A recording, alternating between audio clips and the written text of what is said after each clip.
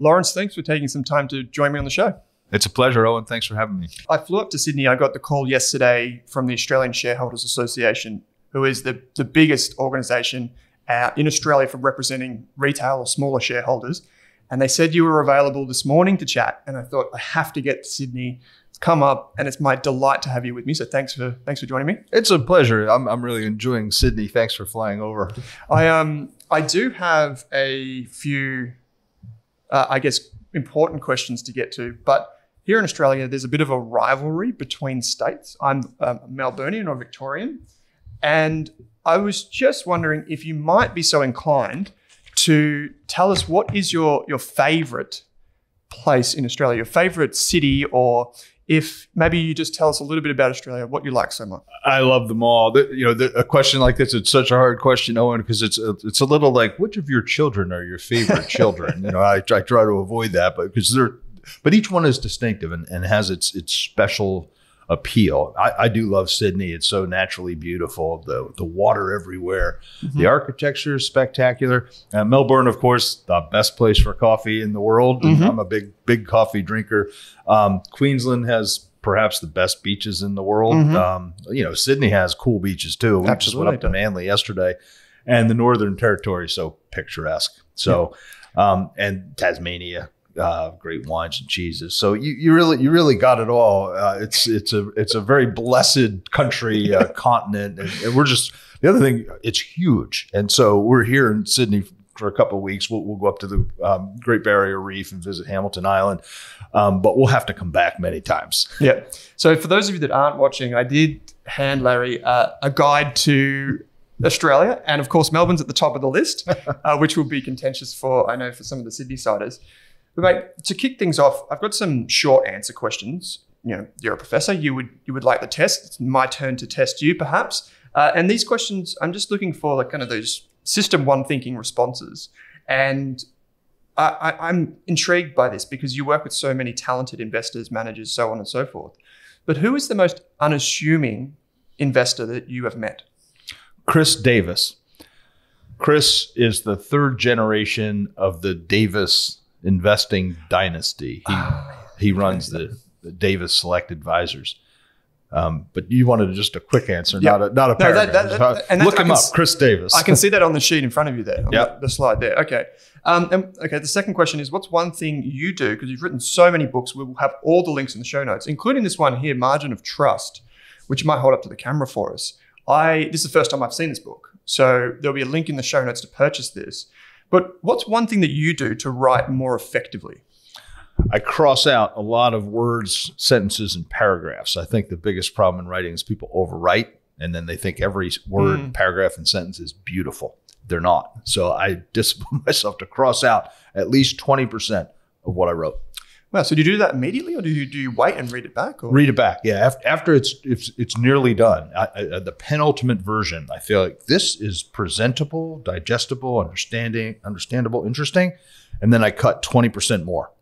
Wow. That's great. It takes a lot of discipline, and the strategic maneuver I do is I save those excised portions to a separate file. I call it the junk file for whatever that project is. So it's a little easier to excise that way because you're not putting it into the ether. You're putting it into the cloud. You can get it again if you feel you need it. So it makes it a little easier to do. Yep.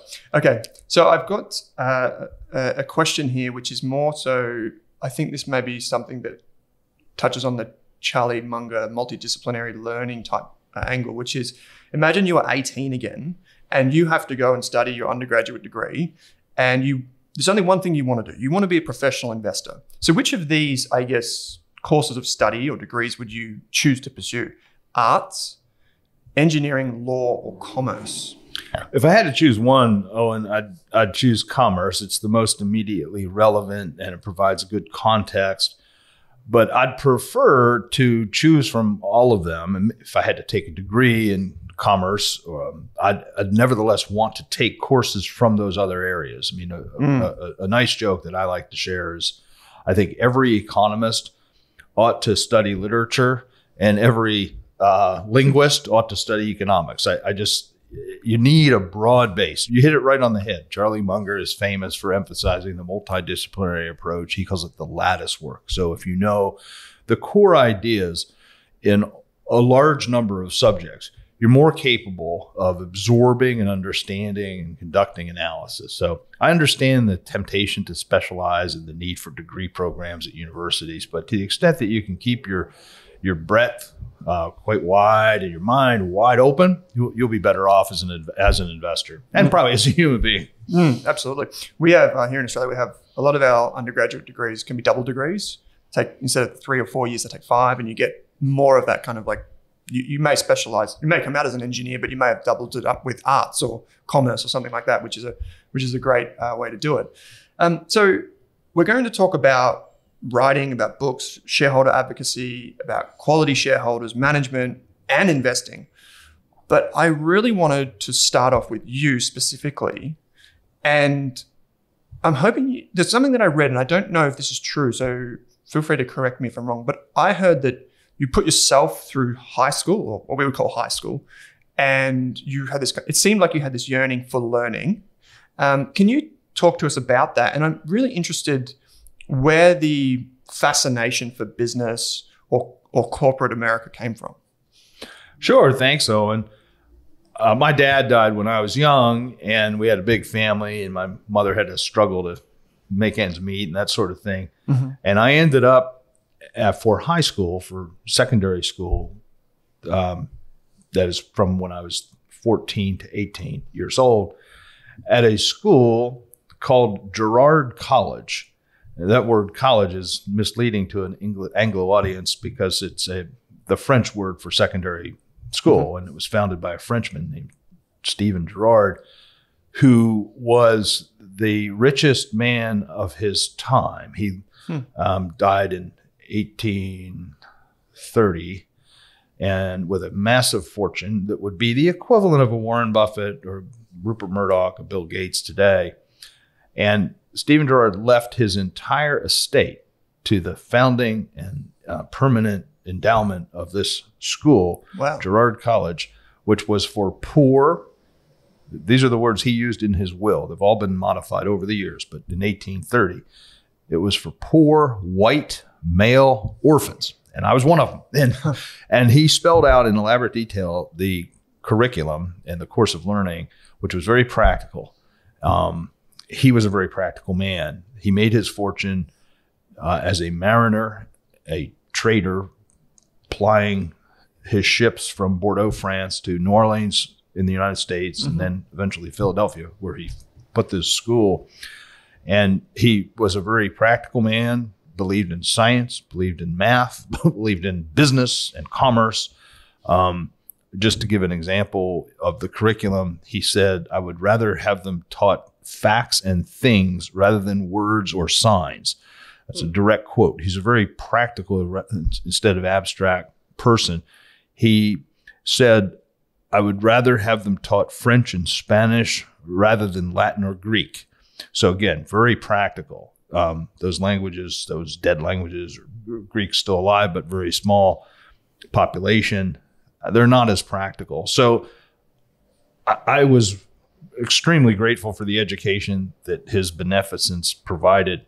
It provided just deep formation for my development, for my appetite for learning, and in my orientation toward practical ventures. And so it was really him as the role model and his own achievements. He too was a poor white male orphan. His dad, both of his parents died. He was 10. He was a cabin boy first on these Paris ships, and eventually he saved his money, bought one ship, made more money, bought 3 ships, and then just built this enormous fortune. He financed the America War of 1812 against the British single-handedly. America would have lost that war. Philadelphia was engulfed by a yellow fever epidemic. So it's worse than COVID, or right up there with COVID. People dying, and obviously they didn't have vaccines. So the whole process of the yellow fever epidemic took longer and took more people, more deaths, and people fled. Doctors, civic leaders fled Philadelphia. Stephen Girard stayed there, nursed people back to health, opened a hospital. So he's just an amazing person. And I encourage people. He's one of those figures who's had enormous influence on a lot of individual lives and is underappreciated in the broader historical narrative. So those who are listening want to learn about a fascinating figure who was also a great businessman and investor, check Stephen Girard out. Okay. And so you were fortunate then, it seems, to go to the school where there was a lot of practical learning, a lot of applied knowledge. And it's clear just from that passage that you're appreciative of that opportunity to do that. Can you talk to us about how your journey began with, I guess, Warren Buffett's letters and Berkshire Hathaway, and how you you took that opportunity to get to studying something like that and being so fascinated? Because so many people are fascinated with the letters, and so many people are fascinated with Berkshire, but few go on to do what you did and study every letter, every interaction, write books about it. I first encountered Warren Buffett and his letters in a law school class on corporate governance. And my professor, who became a friend of mine, had worked with Warren Buffett on a securities law project about how to write in plain English. A lot of the disclosure, I'm sure it's true here in Australia too, in a prospectus or an annual report is very legalistic, very formal, very hard to read. Warren and my professor, Elliot Weiss, were on a committee to write these documents in plain English so ordinary people could understand them. Warren is an exemplar of that approach. His letters, while tackling very difficult technical subjects, are understandable by an ordinary person who's not schooled in business. And Warren's secret, when he's writing, to give Warren's answer to an earlier question you asked about the secret to good writing, Warren imagines his audience is his sister, who has no business background, no technical proficiency in any of the subjects, accounting or finance or tax. So, but she's intelligent. And he explained that's his audience. And I think keeping that kind of audience in mind helps write with clarity. So Elliot introduced me to his letters. I was bewitched. I was blown away. I found the material, it resonated with my own views on many subjects, including the role of markets and the difference between market price and intrinsic value, the role of practical substantive analytics in investing, as opposed to the elegant batch of modern finance theory around CAPM and the other tools, modern portfolio theory, and so on. The material was clear and also resonated. So I eventually had the idea that this would, one of the weaknesses or one of the difficulties of the letters is that he writes one every year. They get very long. They're perfect for that year. But then as you accumulate the 60 years of them, that's this giant stack of 2,000 pages that are lots. If you just read through them all from beginning to end, there's a lot of redundancies. There's a lot of technical detail that is not of great use to ordinary investors. And so I had the idea to rearrange them by topic rather than by year, and to remove the redundancies, to feature the core principles. And I had that idea, and I told my friends, and they said, well, that's a really great idea. How are you going to get Warren's permission? What are you going to do? I said, well, I'm going to ask Elliot. And so Elliot asked, and they were not super close friends, but our dean, the dean of this school, was close friends with Warren's close friend. And so those two connected, presented it to Warren, and Warren called me on the phone after I'd made the proposal through my dean and through his friend, and said, Larry, this is Warren Buffett. I like your idea. Let's talk about the idea. And I thought it was someone pulling a prank. So who is this? But it was him. And I think just a footnote to that. You asked me, how did I go about it? And that's how I went about it. The other interesting question is, why did he say okay? Because I wasn't the only person who ever made this proposal. And he said okay because of trust, that he trusted his colleague, who in turn trusted my dean, who in turn trusted my professor, who in turn trusted me. So it's this just circle of trust. that Warren knew that he could count on me treating the letters with the integrity and the respect that they deserve. And that's what we did. That's what we've done the whole time, is present the letters in their authentic shape and with their intended purpose, which for Warren was to educate people. I can only imagine what it would be like to get that phone call. Maybe it's one of your friends, whoever recording, was trying to trick you, but it wasn't the case. So the idea of quality shareholders, maybe if you can frame that for us just by explaining what that is for people that haven't come across it. And obviously there'll be links in the show notes to anyone that wants to go into depth with some of your writings on this. But can you talk to us about the genesis of that? And then maybe we'll talk to more, I guess, the advantages of this process. I can see you've got the slide in front of you with some names on there, which we'll get to. But can you talk about, like, what is a quality shareholder in your opinion? Why was that so fascinating to you? Thanks, Owen. The concept of quality shareholders is due to Warren Buffett, who wrote about this idea in his 1978 letter to Berkshire shareholders. That's one of his earliest letters as a public company, and it was a reference to his desire to attract only shareholders who would focus on Berkshire Hathaway and understand Berkshire Hathaway, and who would commit to permanent ownership of that stock. That he didn't really want arbitrageurs, people who are trading in and out of the stock. And he didn't want people who bought the stock without understanding Berkshire. And he called that cohort quality shareholders. And he succeeded. Berkshire has a great density of shareholders who are long-term and concentrated in Berkshire stock. Why I came onto that concept was in 2014 when I published a book called Berkshire Beyond Buffett. It addressed the question on so many people's minds: what happens to Berkshire Hathaway after Warren Buffett leaves the scene? It's the classic succession question. And Warren had always said that Berkshire culture would see to the company's prosperity after he's gone.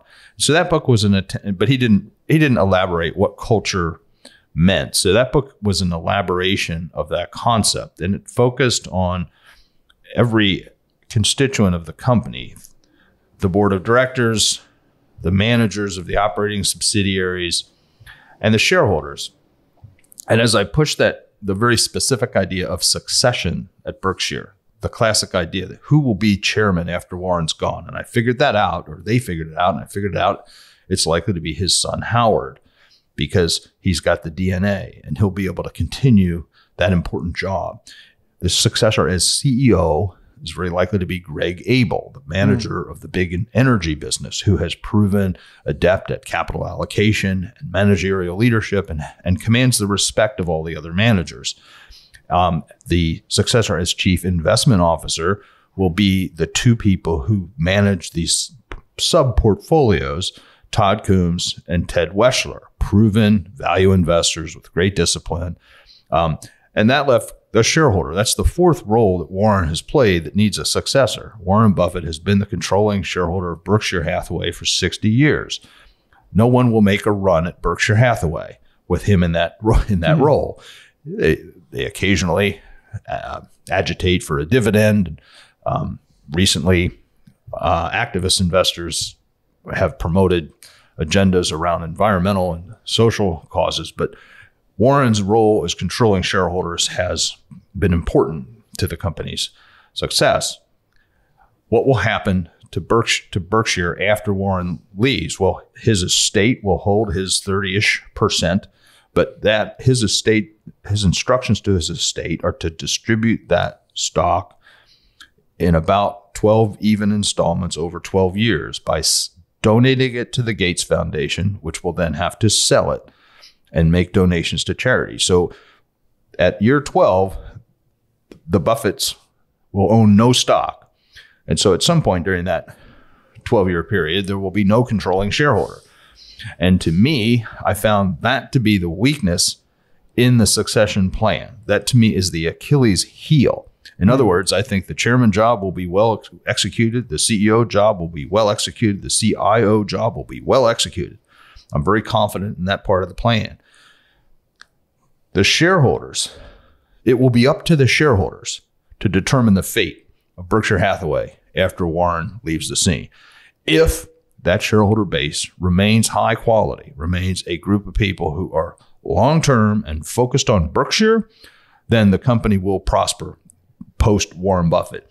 But if the shareholder base drifts to become indexed, that's owned by funds who don't pick stocks, but just happen to own Berkshire because it's in the index, or short-term, people who are trying to make arbitrage moves, short-term profits. If it migrates to that kind of ownership, Berkshire will die. So that's why I focused on quality shareholders so much. And I wrote a whole book about it and examined other companies who have attracted high density of quality shareholders, identified who those quality shareholders are and what they look for.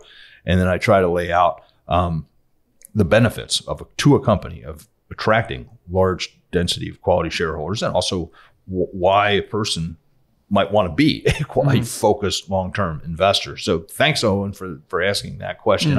I do think I found it to be a profound aspect of Warren's achievements at Berkshire to have had that shareholder base, and it enabled me then to see how valuable that's been to many other wonderful companies, and how the dynamics of contemporary share ownership are shifting that appetite and the population. And so I think it's one of the most important topics of our era in terms of corporate administration. Obviously, there are various ways for people to become involved in company matters and to vote. Here in Australia, through the Australian Shareholders Association, folks can appoint the ASA as proxy and they can vote on their behalf, and there's a set criteria. It's available on the ASA website.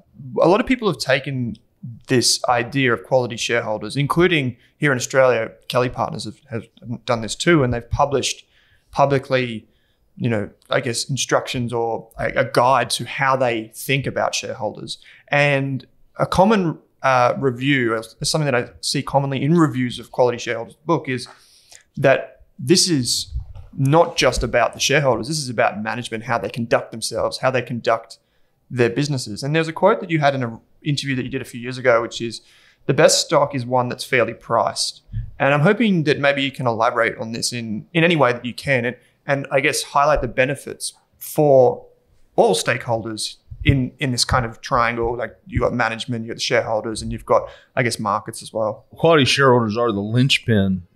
And thanks for mentioning Kelly Partners Group, a wonderful Australian company. I'm on the board of directors, so maybe a little biased, but that company has consciously sought to cultivate a quality shareholder base and has used. I think the company believes in the principles that help to attract quality shareholders and has consciously executed on those principles. And one of those tools is what you mentioned, an owner's manual is what they call it. And Berkshire Hathaway has an owner's manual too. And it's a description of the menu that company is offering, what those managers are telling the shareholders they can expect.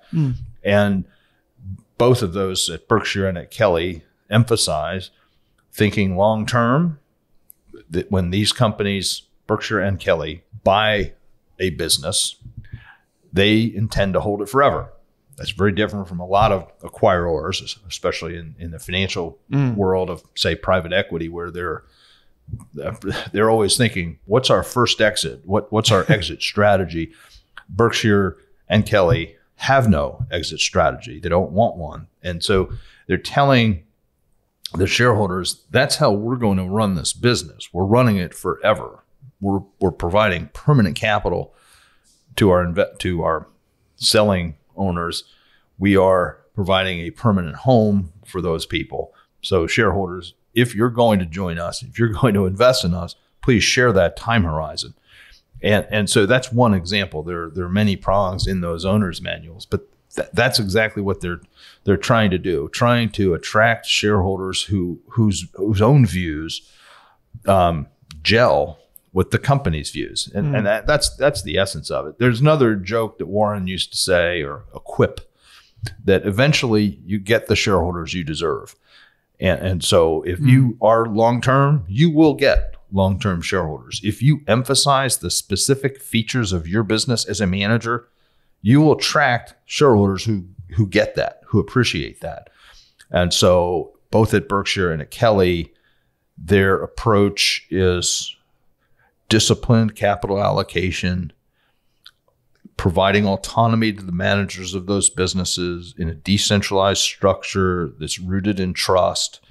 And those motifs tend to attract shareholders who prioritize and appreciate those things, the quality shareholders. So it is, as you say, a triangle or symbiotic. The company's management and the managers, board of directors, and the shareholders all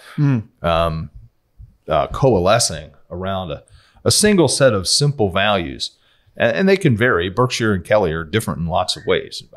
Berkshire buys businesses in any industry, doesn't really have a set of best practices across those industries, whereas Kelly is focused so far entirely on accounting and financial advice, and has developed an exquisite playbook of best practices on how best to organize and run those offices within the accounting business. So I think you're entirely right about that, Owen. And people do self-select.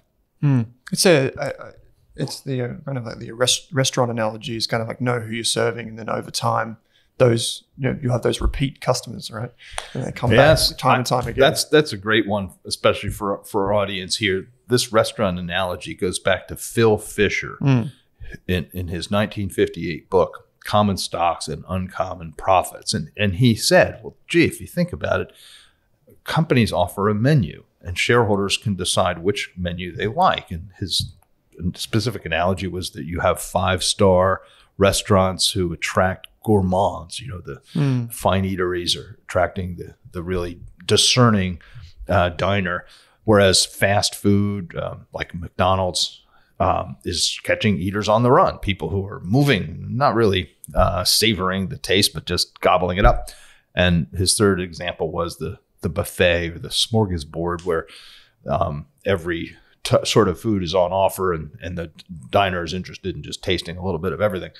And so that analogy plays out in today's shareholder demographics, where the quality shareholder is the gourmand. They're looking for a very high quality company, looking to have a very long dinner, looking to be there late in the evening. Whereas the fast food is the transient, the trader, the arbitrageurs, looking for a quick buck, looking to make money very quickly, buying low and selling high, and not really all that concerned with how it tastes, but just trying to get it done.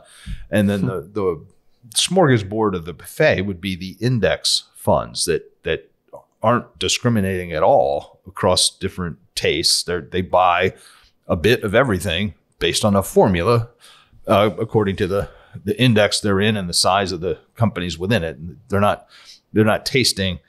They're really not savoring at all. They just have a bit of everything. So it's amazing, actually. Phil Fisher kind of laid out those examples because they're exactly what we see today. I must admit, I do like my food cheap and good, but my long-term investing, I prefer the high quality, and I'm happy for it to be more expensive. You touched on a point there, which is passive investing. The rise of passive investing is a global theme that we see playing out now over decades. And here in Australia, the biggest companies like Commonwealth Bank of Australia, BHP, massive companies have huge passive shareholders sitting on their register. And I was on the Vanguard website this morning, for example, just trying to navigate through by country, by business, and by year, the voting intentions and how they outsource that. And I think a lot of people that listen to this or watch this show don't know how that happens. And I guess the pros and the cons are of passive investing when it comes to corporate governance. So maybe if you don't mind just touching on that, and I guess, are you concerned about this from a company perspective, from a market's perspective? Thanks, Owen. Yes, it's a very important topic. And I think the best way to think about it is you go back to the era of Phil Fisher in the 1950s and even into the 60s. And for a lot of the people listening on this program, we tend to focus on particular companies. We have only a limited capacity to, in terms of time and ability. So we might study BHP or Commonwealth Bank and Kelly Partners or Berkshire, and we'll focus very deeply on that company and really try to understand its business, its products, its customer base, its market, its capacity, and then the cultural features like its time horizon, how it treats its workers, and then think hard about the economic features that would form a valuation estimate, and then would make a judgment about whether that investment at its current price is attractive. It's a very old-fashioned way of doing things, and it's company by company. In 1970, the index fund was launched. That is a passive investment vehicle that buys a little bit of stock in every company in an index. So if you have the Standard & Poor's 500, for instance, and that's your index, that's your fund, Vanguard, a manager at Vanguard will say, we're going to have the Vanguard S&P 500, and they simply buy a fractional position of every one of those 500 companies without paying attention to the details of any of them. They're not interested in the details of any of them. They're interested solely in that market return. It's an ingenious investment strategy because you don't have to do any work. You just buy the index, and by the law, you're buying the market return, good or bad. It may be 9%, 11%, 7%. Last year it was negative 18%, but whatever it is, that's all you're getting, and that's what you want. And what's nice about that is it costs very little to do. The world of Phil Fisher examining Berkshire and Kelly and Broken Hill and Commonwealth takes a lot of time. You have to spend money to figure out the valuation. The genius of the index fund is it doesn't cost anything to pick the stocks. You have to pay somebody to do the computers and pick, change the buy and sell as the market valuation of these things rises and falls. But the effect of that was that those firms couldn't really afford to make individualized company by company decisions on topics like who should be on the board, what should the size of the board be, how many independent directors should there be, what committees should they have, what reporting structures do they need, what kinds of disclosures should they have. They couldn't afford to do that company by company. So those funds began to produce general guidelines, blueprints that say things like every company should have the following features. Every company should have a majority of directors independent, should have an audit committee staffed only by independent directors, should have a certain number of committees. They should meet a certain number of times. No director can be a director of more than 4 companies. A CEO cannot be a director of more than one other company. On and on. I mean, nowadays, it's things like no company should have a dual class capital structure. No company should have a cumulative voting approach to the election of directors. No company should have blank check preferred, that is authorized but unissued class of preferred stock, because they have to have these general blueprint rules because they can't afford to examine every single company. That's a byproduct of the otherwise brilliant concept of the index fund. They have to have these very generalized rules. And yes, I think it's concerned. So that's a big problem. What you're getting across the corporate landscape, I call it cookie cutter governance. It's one size fits all, if you like, rather than a made to measure or a bespoke system. And I think that is problematic because in my observations, one size does not fit all. A current fashion among the indexing guidelines is that the CEO and the chair of the board have to be different people. That's one of their rules. Well, the evidence shows that that's not always a good idea. Sometimes it is. It's good to have different centers of power and checks and balances within the executive suite and boardroom. But sometimes a company's better off when those positions are held by the same person. It just so happened Warren Buffett is the chair and CEO. Brett Kelly is the chair and CEO. There are a lot of companies for which combining those roles is much more effective. And so there's no cookie cut. It depends on the personalities of those people and then the constitution of the rest of the board and the degree that that board has the capacity to check the power of that person, the strength of the individuals on that board. And so in my view, the quality shareholders offer great value by being discerning and being able to make firm specific judgments on all of these governance topics, whereas the indexing community cannot do that. They simply cannot, but as a matter of economics, their staffs are small. They have to be small. You can't deliver the market return with very low costs unless you have this one size fits all approach. But I think it's problematic, and it's increasingly problematic because the index funds have become extremely popular, so much so that the big three, which includes Vanguard, as well as State Street and BlackRock, have become so popular that so many people simply invest with them and are happy to get the market return at virtually no cost. But the power that those funds have become extremely large, and they own, at least in the United States, those three large index funds together will own some 20% of almost every large company. And such a sizable percentage means they really can control the outcome of very many governance votes. And my concern is that concentrates enormous power in a very small number of people in the civilization. So this gets beyond corporate life and investing into the sort of the power distribution in society. And if I may say, you mentioned Vanguard. It's one of the first index funds. It was founded by Jack Bogle, who wrote his undergraduate dissertation on the index fund concept in 1954. And so he's seen as the founder of the index fund, and he certainly put Vanguard's leadership there, and was a very public-minded person, delightful fellow. I knew him well. He wrote many books. I commend them all. And so he's a very prolific, public-spirited fellow. And one of the last public acts he took was to write an op-ed, an opinion piece in the Wall Street Journal about 8 months before he died, warning about the enormous concentration of power in the index fund industry, the industry that he essentially founded. He said, "Look, it's wonderful. I'm very glad I did it, but there is one problem that we will get to a point soon where a dozen people will control society." And I think his warning was that no matter who those people are, it's probably not a good idea. These concepts are really expanded in the book. So this is, I think, if you want to become a more discerning investor and I guess advocate for your company, read the books from Lawrence. In particular, I'm going to call out the essays here is fantastic for any investor. Quality Shareholders. You've got the original copy here, which I haven't seen. This is the Australian version. If you hold it up to the camera there, this is the Australian version with the red cover. My cover's I think it's black.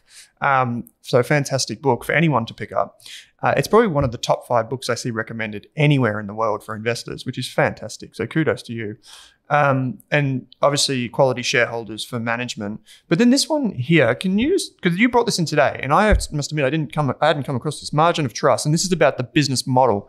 And the reason I bring this into the conversation especially is because the model itself of Berkshire and many of the businesses that you have on your slide deck there are very unique in that many of them seem like a conglomerate style model, and they are oftentimes controlled by, or not even controlled, but led by someone like a founder or someone like this that I guess is an icon for that business, and people have that trust in that person. Like the buck stops with me here.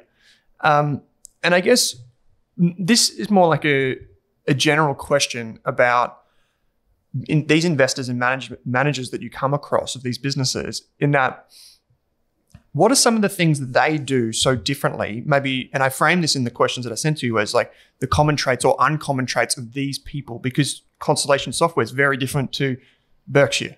So I guess I'm trying to get at like the essence of what enables these people to rise to that point and produce these types of businesses. Well, it's an excellent question. And thanks for the kind words about the Essays of Warren Buffett and Margin of Trust. And I'll link the two by emphasizing how we got the title of Margin of Trust. You may know that Warren Buffett says the three most important words in investing are margin of safety. There he's referring to a thick protection between the price that an investor pays for a stock or investment and the intrinsic value they have estimated they are getting. We all make mistakes, so you may be wrong in what you're actually getting. And he just said, look, the most important thing when you're investing in anything is give yourself some comfort around that possibility of a mistake. And he called it the margin of safety. When we turn to write the story about the Berkshire business model, the management of this very large organization, we discovered as we examined the elements of the model, the relationships between the people, both board to manager, manager to shareholders, a company buying a business and the sellers of that business, customers, employees, and other constituents. When we examined the operation of Berkshire Hathaway and a dozen other companies, we saw that the unifying feature was a margin of trust. What we mean is, I'll take Warren again. Warren says, I never go into business with anyone unless I trust them deeply. Think about that, and think about that in your own situation. He at the whiff of doubt about someone's integrity, Warren walks away, whether it's a seller of a business, an executive, a potential investor. And why is that? Because he is a man of integrity himself, and he thinks the best manager manages the least. So when he brings on a new business or hires a new CEO, he wants them to manage the business. He doesn't want the job of second guessing and really even of overseeing. He wants to be able to say, you're running this mining company, do the best you can. You're running this bank, do the best you can. Let me know if there are problems. Let me know if I can help out. But I'm not going to conduct the geological surveys or conduct the background checks. So he only wants to go into business with people that he trusts. And the other examples that you describe are similar. And I think when you invest and as you acquire companies and you grow your portfolio, you grow your business, trust becomes more and more and more important. And so making that the center and insisting for yourself and for anybody you surround yourself with on only playing in the center of the court. It's another Buffettism, because if you have any doubt about the morality of any decision you're about to make, then you shouldn't do it. Don't make it. Any doubt at all. He says, stick to the center of the playing field. And he also says, because there's plenty of money to be made in the center of the playing field. So that idea of trust animates Berkshire. It's the essence of the Berkshire business model. The managers at this company are given substantial autonomy. The idea is to empower the people closest to the facts to make the decision. So the manager closest to the customer should decide when and how to do a price increase or when and how to do a product rewrite or a product launch, not the CEO of the parent company. It's not hard. It's not easy to do that.